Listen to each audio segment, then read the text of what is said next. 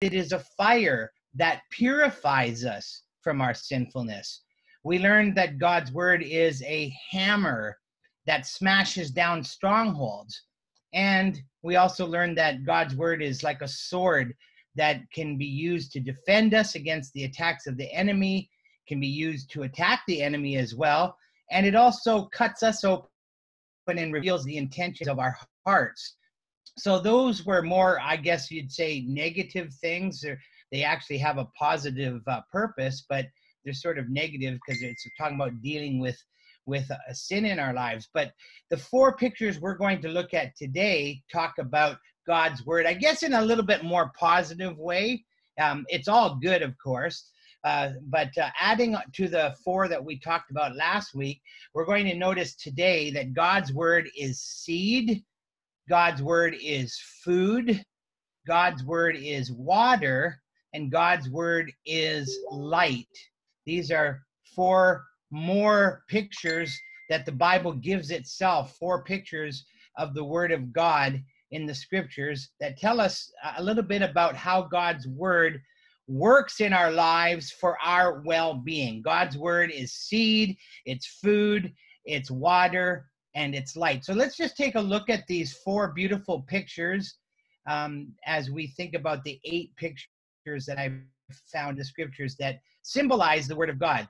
So God's word is seed. God's word is seed. It's like seed. In 1 Peter 1:23, it says, "You've been born anew, not from perishable, but from imperishable seed through the living and abiding," what? Word of God. There's a lot of scriptures, there's a lot of passages of scripture that compare the word of God to seed. And I think it's because it was an agrarian culture. It was a culture in the Middle East where most people grew their food, so they could relate to the idea of putting seeds in the ground and growing crops. And so it was a very common image. You can find it throughout the scriptures that God's word is compared to seed being planted.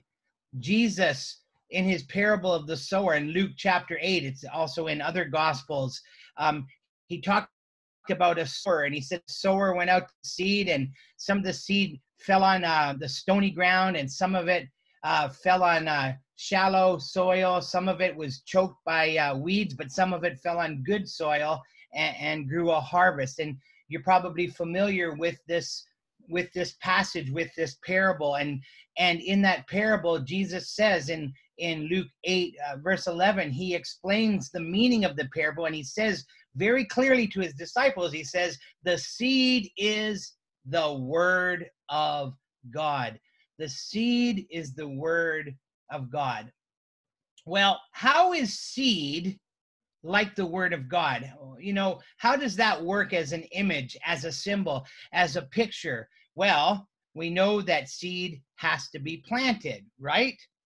Pam and I have been doing a little bit of planting, and Pam found some seeds that we've had for, I guess, years now. I don't know how many years. We have these packages of seeds, and I think they're still okay. We could still plant them.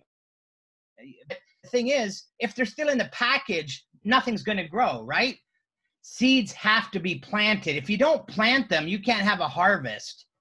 In fact, in one of the prophets, it says, is the seed still in your barn? In other words, why is the seed still in the barn? It's supposed to be planted. You can't have a harvest if you don't plant the seed. So we know seeds have to be planted. Seeds need to be nurtured once they're planted. You know, I'm planting some seeds right now, and I have to make sure that they're nurtured, that they're watered. I'm not using any fertilizer right now, but I bought some fertilized potted soil. And Paul talks about that process to the Corinthians when he talks about the word of God and his ministry. And he says that I planted and others have watered, but God gets the increase. You see, so the word of God is like seed. It has to be planted. If it's not planted, you know, people reject the seed of God's word all the time. They don't let the word penetrate their hearts. It has to be planted, and it needs to be nurtured so it can grow up. And it has to grow to produce something. You know, I'm planting some seeds, as I mentioned, on my balcony. And I just did this the other day, and about 3 or 4 times a day, I'm going out and looking at these pots to see if anything's sprouting up yet. And you know, the third one, that's from another time. Actually, that's part of a plant that I thought was dead and gone. I left it for the winter. I didn't even cover it up. And lo and behold, new life came up, even though I left it for dead through the cold winter. But these other pots here, the big one and the blue one, I've just planted some seeds. I even planted some date seeds just to see what would happen, and some flowers and some vegetables. And I'm planting some more this week. But I've been going out there with anticipation, looking to see if there's anything, because I should expect, you know, pretty soon there's going to be some sprouts coming up. That's the way it works.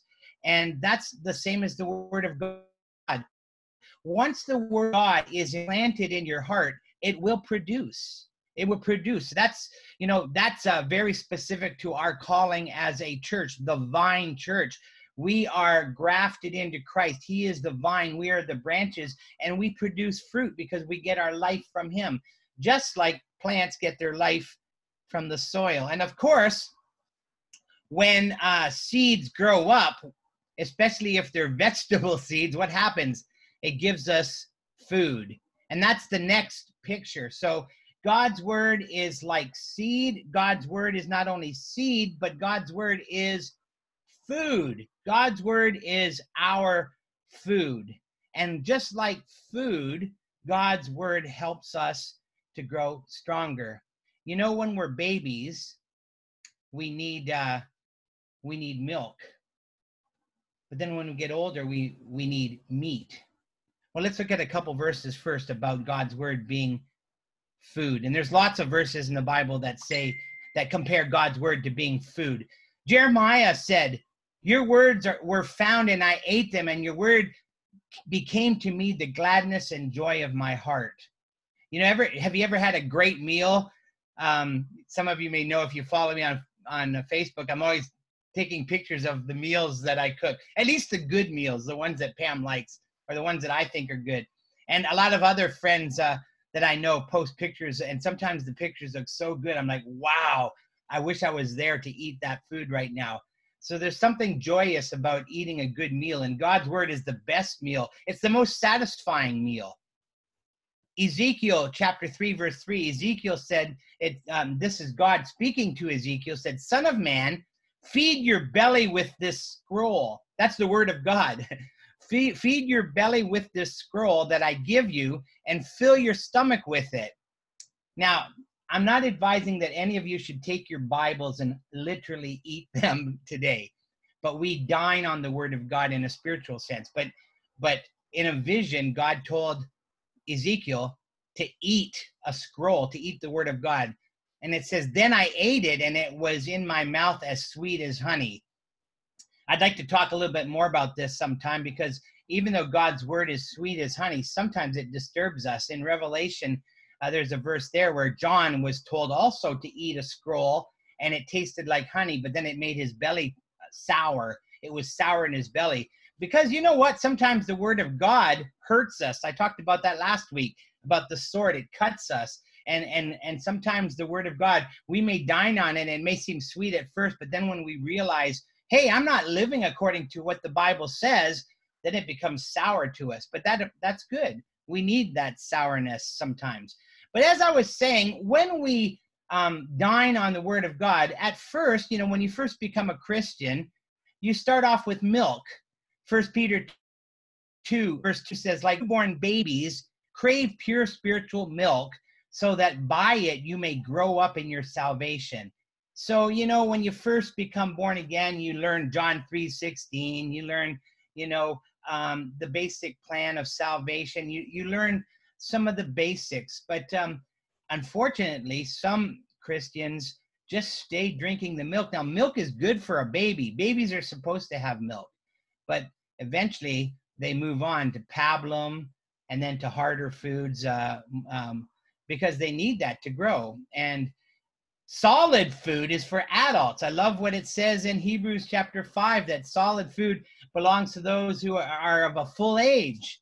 You know, for adults, solid food is for them who are able to handle it. And in other words, what the writer of Hebrews is saying there is that, and he does say, why are you still drinking the milk when you should be enjoying a great big huge burger like this of God's word? You need meat. You know, milk's good for babies, but you know, if you are a Christian, if you've been a child of God for any length of time, you need to eat more of God's word. You know, what would happen if I just drank milk every day? I'd probably shrivel up. But we need solid food, and God's word is like food. I like what William Griffith Thomas, the theologian, said. He said, the good word, or the good food rather, is the word of God. For as food builds up the tissues of the body, repairs waste, and preserves us in health, so the word of God is the complete food of the soul. Somebody was asking recently on Facebook, if you could only eat one food for the rest of your life, what would it be? I said pizza, because pizza's got dairy, it's got vegetables, it could have vegetables, has meat, has bread. So it kind of contains all the food groups. That was my answer. But you know, God's word is completely nutritious in every way. It covers everything that we need to grow and to be healthy. So God's word is, first of all, as we've learned today, it's seed. That seed is planted and it grows and it gives us food. God's word is seed. God's word is food. And then here's yet another picture of God's word. God's word is water. God's word is water. Have you ever been really thirsty? Well, God's word quenches that thirst. And God's word not only quenches our thirst, but it cleanses us. It washes us. Ephesians 5:26 talks about this. It says that he might sanctify her. Who's her?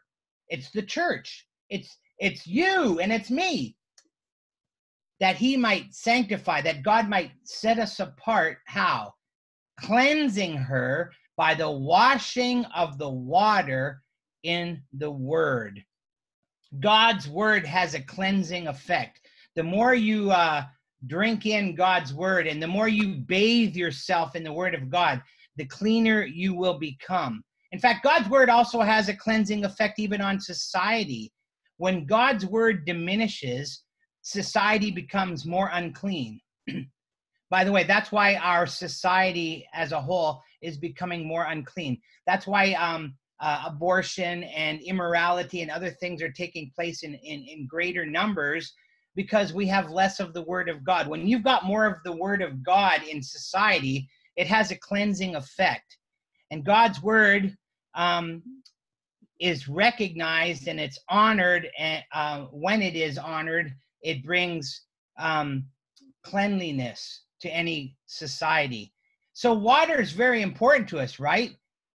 It's important for us to stay clean on the outside, but we also have to drink it to stay clean on the inside, to stay healthy. Water actually equals life. If you don't have water, I watered some plants today. One of them was really dry. I neglected it, and it's starting to show. It's starting to shrivel up. So I got the water, and water is important. Along with oxygen, water is man's greatest need. You know, you can only live for about 3 or 4 days without water. Then you die. Water is essential. And so there's this picture in the scriptures of God's word being like water. And of course, Jesus promised himself as water, and he promises to quench our thirst in him. You know, we can drink freely of the water that Jesus gives us. He says, if anyone thirsts, let him come to me and drink. Well, how can you drink Jesus today? Well, of course, through the presence of his Holy Spirit, yes. But I submit to you by going to the Word of God. You can go to the Word of God and you can dine and you can drink and you can have water within you because you're taking in the Word of God. You can have water within you rising up, as Jesus said, like a spring, like a fountain, and you'll never have to be thirsty again.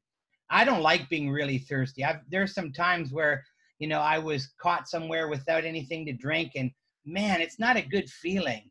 But we don't have to be thirsty. We can quench our thirst every single day by drinking freely of the Word of God. So God's Word is seed, it's food, it's water. And then one more picture that we have, God's word is light.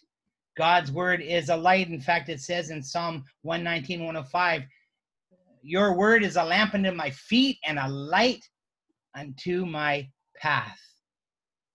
How is God's word like a light? Well, man, we could talk for hours about that. But just quickly to summarize two things about light, light gives us clarity and light gives us direction. It does a lot more than that, of course. In fact, light gives us life. If the sun stopped shining, we would die in a short time. So we need clarity, though. Light gives us clarity. Psalm 119, verse 130 says, the unfolding of your words gives light. It gives understanding to the simple. It gives us clarity. There's a doctrine that theologians use called the doctrine of illumination. That's a fancy word, illumination. All that means is a lighting of your mind when you read the Word of God. Have you ever read the Word of God? Have you ever read the Bible and all of a sudden, wow, it's like a light bulb came on? You really understood what it was saying, not just as a matter of doctrine, but you understood what it meant in your own life. A light bulb came on. A light came on. That's illumination. Light gives us clarity. You can see where you're going, and you can understand and have discernment when there's light. If you want to have perspective on what's happening in the world today with the COVID-19 virus, read more of the Word of God. Everybody's got an opinion about the COVID-19, and about how to fix it or why it happened in the first place. And man, there's so many theories that'll make your head spin. But if you really want to understand what's happening in the world and what God has in mind, read the Bible. The Bible will give us understanding. It'll give us wisdom. In fact, James says, if anybody lacks wisdom, let him ask of God, who gives liberally, who gives generously. He gives us wisdom. And he does that as we read his word. The word also gives us direction. It gives us direction. It helps us to see where we're going. I want to ask you a question. Oops, I don't have it here. I had a slide. I must have skipped it. It was just complete darkness. Have you ever been in complete darkness? Years ago, my family, Pam and Rachel and Sarah and I, were down in West Virginia visiting a church down there, and they took us to some caves, and we went inside these caves, and they turned out the lights. And so it was pitch black. And I kept waiting eventually for me to be able to see something, but I never could. And they actually had us holding on to each other's hands because, man, I could not see my hand in front of my face. It was so pitch black in those caves. Then they turned on the lights, and then we could continue moving through the caves. It was kind of scary. It really is.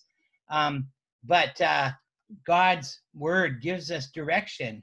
His word is a lamp unto our feet, a light unto our path. And once again, if we want to discern what's happening in the world around us, we need God's word to shed light. We need the word of God. That's what last week and today is all about, folks. I can't emphasize enough. If we ever needed God's word, we always have, but we really need it now more than ever. And so to sum up what we've been talking about, last week we talked about God's word reveals our flaws because it's a mirror, it's a looking glass.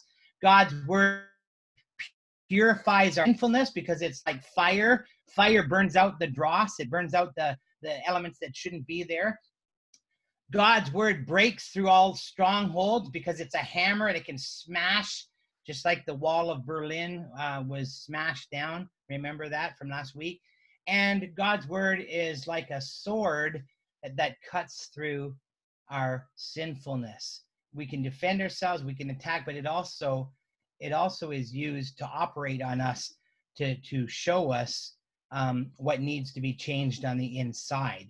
And then from today, we've learned that God's word is like a seed. It's like seed. It grows within us to yield fruit. And then it's like food. God's word is food. It strengthens and nourishes us. How many days would you like to go without eating? You can go maybe 30 or 40 days and then you're dead. But God's word, we need it every single day to stay nourished.